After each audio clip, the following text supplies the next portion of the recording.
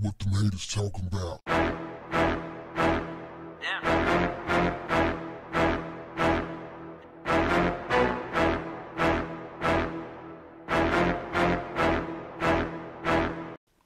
What's up, family?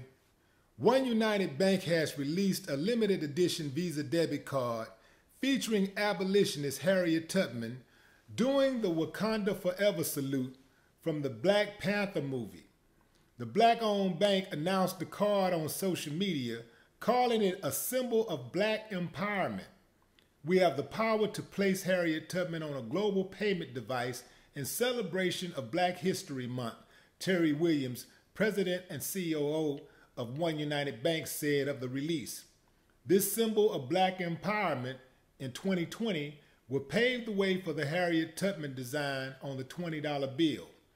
Needless to say, people on social media slammed the card with criticism and jokes. Author and culture critic Frederick Joseph wrote, "There aren't enough languages to say this ain't it." Another user wrote, "Yeah, I'm sure Harriet Tubman would love the idea of her image and legacy being used to get more people caught up in perpetual credit card debt."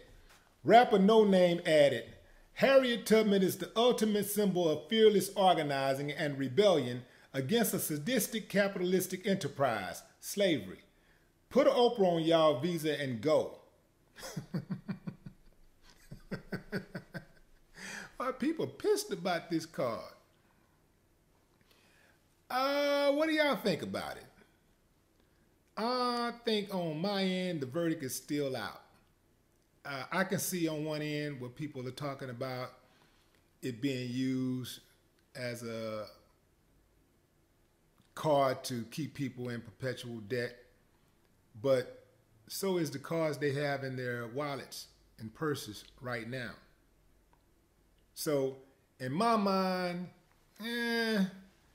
it's like, even on the dollar bills, I've heard people say, well, don't put on the $20 bill. You know, we don't want to put on the currency. Like, my thing is that if we hate this money so much, why even have it in your pocket? You don't want to see black people on it. Why even use it at all? I'm just saying, if you hate money that much, you know, you shouldn't have it in your pocket no matter who's on it, right? I mean, correct me if I'm wrong. Maybe I'm missing something here. You know, they got all kind of symbols on these credit cards that we carry and these debit cards that we carry every day. Now, they did say that the credit card would only be issued for this year. So, and they started it for Black History Month, but it'll only be issued this year for people who wants to renew their card or get a new card. They'll have the selection to get the card with Harriet on it. They don't have to. It's their choice. But what say you? Do you feel where they're coming from, or you think people are overreacting? Moving on. In other news, many colleges and universities around the country have these designated areas, while open to all, are meant to provide a reprieve for students of color. To that point, in a clip that's now being shared all across the internet, a young black woman stood inside of the Multicultural Student Center and stated to everyone, "If you all didn't know, this is an MSC, and frankly, there are just too many white people in here.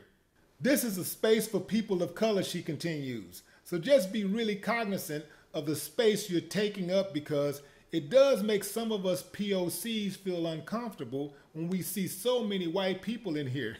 While she never asked anyone to leave, her choice of words drew immediate criticism from conservative circles on social media, while others actually supported her. What's your position?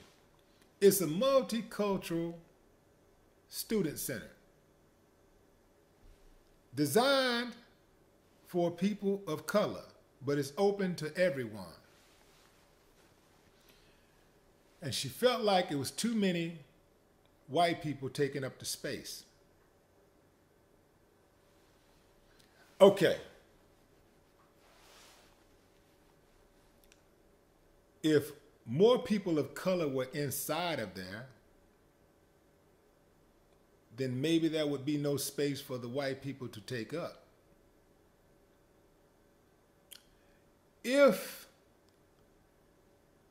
there was no line, I didn't see a line of people because I'm sure they were filming it. So I'm sure if there were people waiting to get in, they couldn't get in because the white people were out there. Maybe she could have interviewed a few people. I don't know. Maybe I don't know.